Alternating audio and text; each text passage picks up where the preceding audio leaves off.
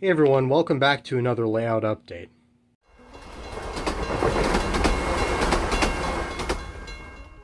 I haven't had a ton of time to work on the layout recently, and well, I've said previously that I don't have a lot of downtime in general right now, because I'm fairly busy.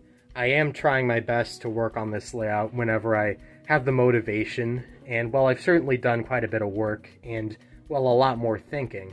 When it's all said and done, when I come home at the end of the day, I don't really have the motivation to work on stuff like this. It's a lot easier to just boot up a video game and have some fun with that until I get bored.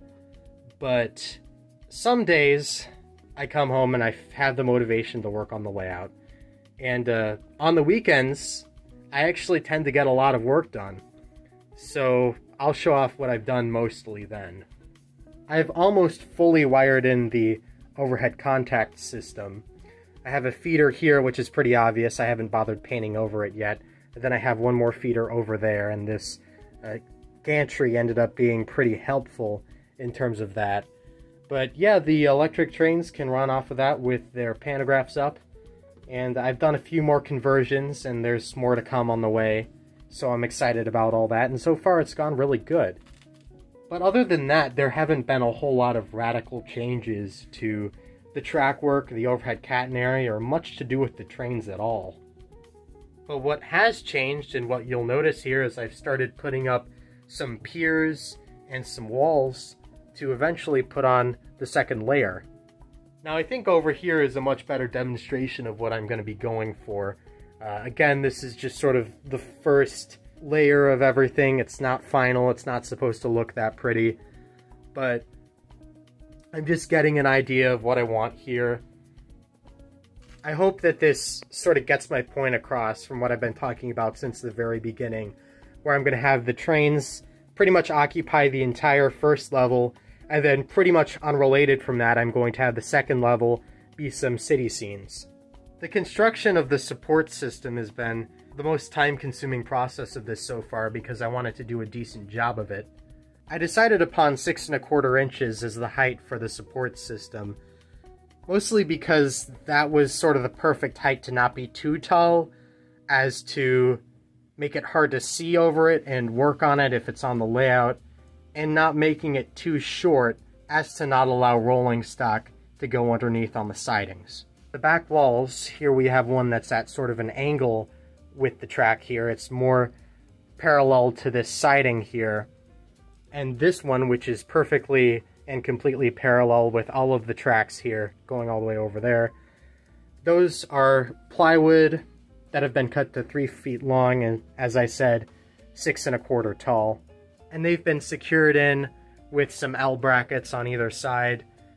And so far, that's actually worked quite well, and I'm pretty happy with the result. The piers are 2x4s that are cut into 6 1/4 inch tall segments, and they've been placed here, and they've all been painted a nice gray color. And I painted the back wall black to sort of make the areas underneath the platforms feel a little darker. And then the sides and the backs are painted the same gray as the pillars. Going back here, you can see what I mean. I haven't pulled up this tape, but I painted this all with cheap acrylic paint. A little actually went quite a long way with painting all of this. Just want to pull up all this tape. Then over here you can sort of see what I mean with this back wall. But these supports are held up with L brackets as well, and it's a pretty sturdy foundation for what I'm going to put on top of it. Speaking of a foundation, I'm going to be using foam as the surface for these scenes because, well, it's not incredibly structural. For the most part, it's just acting as a base to put everything on. Even though that's the case, I still tried to be as structurally supportive as I could. I think it's perfectly adequate. Another advantage to using foam over plywood is this is very light, and I do intend on having these be movable, so I can easily pick it up, move it off the layout, and do fine work on it without having to stand high or really reach over there and risk damaging stuff. And this foam is reused from the old layout, so I didn't have to go buy new materials. The only thing that sort of hampers the usage of this material are some of the holes I made for lighting, although that's not really a big deal. I can easily patch those up. The underside was painted black just to give it a more realistic look rather than blue and old layout debris from the previous layout. Now I'm going to talk scenery. This part of the layout is what I'm working on right now. I haven't really bothered with that over there. I haven't cut out or even measured the foam piece for that, but I know I have enough material to pull it off. Now I'm going to get into the idea behind this piece of scenery. I'm not going to talk about the island over there, but I am going to talk about this one.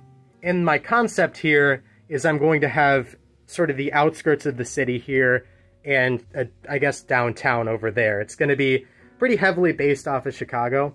For this part, I want to emulate a specific kind of, I would struggle to call it a suburb, but I guess technically it is, within the city of Chicago.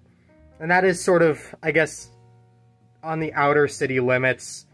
It's still quite urban, but we haven't exited the municipality quite yet. I guess to put it into these terms, you could get either a CTA or Pace bus from this neighborhood. Like most suburbs, I'm going to have an arterial road here, and then I'm going to have some feeder roads going into a little bit of a residential area, but I want some commercial stuff along here. It's just going to be right up against the street. I'm not going to have any parking in front of the stores, except maybe street parking. I'll talk about that in a minute. And then to this side of the road, I'm going to want, I guess, a cemetery. If you've ever been to Chicago, you'll notice that a lot of the neighborhoods have giant plots of land that don't have any buildings on them, and that's because those were cemeteries that were built long before the neighborhood was put there. And then once the neighborhood was put there, they didn't tear up the cemetery or anything. It just sort of stayed there. So that's what I want to emulate. Maybe I'll have like a cast iron fence or something along the sidewalk.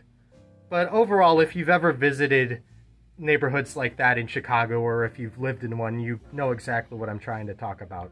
Now, getting into the roads specifically, I've actually had quite a bit of fun thinking about how I'm going to lay this out as a little bit of a traffic engineering and transportation nerd. Well, of course I'm a transportation nerd, but city planning and road planning nerd specifically. I found that the typical North American lane width translated to O scale, which is 1/48, is about 3 inches. And these pieces of sandpaper, these sheets of sandpaper, are 9 inches wide. So realistically, you can fit in 3 prototypical lanes on one piece of sandpaper. Now what you'll notice here is there's actually kind of 4 lanes, and I'll talk about that in a minute. Initially, in concept, I wanted to have 4 travel lanes. That's 2 lanes going this way that are dedicated for general traffic, then 2 lanes going this way that is the same deal. But then I started thinking about it, and I wanted some on-street parking over here, as that's pretty typical. And then I wanted to do some public transit stuff, so I decided that this was going to be a bus-only lane. And then I kept thinking and making changes. I went between having this be a one-way street and a two-way street, but I think I ended up on something okay here. You remember what I said about prototypically this road is actually a 3-lane road, and I'm just squeezing in the parking here. I might add a little bit to here, and I'm thinking that I'll use red-colored sandpaper as a whole nother lane to denote that that lane is the bus-only lane, as that's usually the color, at least in North America, that we use to denote a bus lane. And in terms of era, street design changes quite a bit, so I'm still thinking about all of this in terms of what era I want to sort of portray, although I'm not married to one idea at all. So if you have any ideas relating to road design, make sure you let me know. I have a lot of things going on in my head that I want to try to put out here. But yeah, that's sort of what I think about having this road. Also, I want to talk about the road being sandpaper a little more. So far, it's actually been fantastic. It's much more pleasurable to put down than plaster or anything, and it looks great. I really, really like the look of a recently paved road, or a road that has a nice fresh layer of asphalt on it. And, well, black sandpaper is a perfect representation of that. The cars grip nicely to it and roll nicely too. And I'm someone that likes to, you know, pose the vehicles, move them around. I don't like to keep them down in one place. I like to change the scenes up a little bit. So the smooth and durable road surface here actually helps out quite a bit. That's just about it for this layout update. Again, not a whole lot has been done besides starting the platforms here. But conceptually, a lot has been changing. So let me know what you think about all this. Again, especially if you're into roads. Let me know what you think. And I'll see you in the next video. Bye.